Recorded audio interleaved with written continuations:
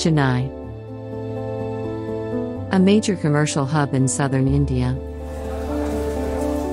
In the last 20 years, the city has grown significantly. With increasing employment and business opportunities, Chennai required a number of urban reforms,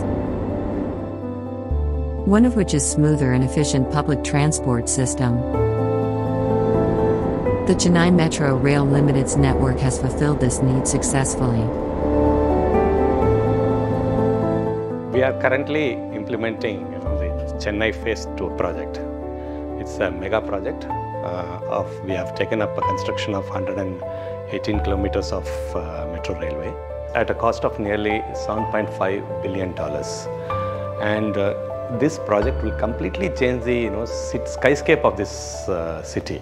What we expect is that there will be a lot of development along the metro rail corridor.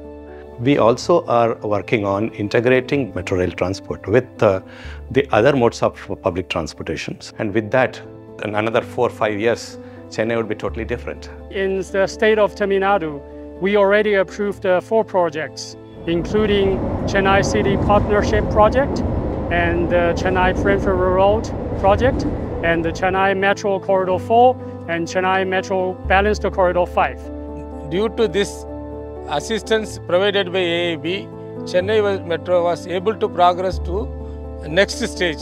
We are standing on the Corridor 5 and below is the Corridor 4 and below there is a concourse. So executing this work is a most challenging one. The southward extension of Chennai will get a lot of benefit out of this corridor.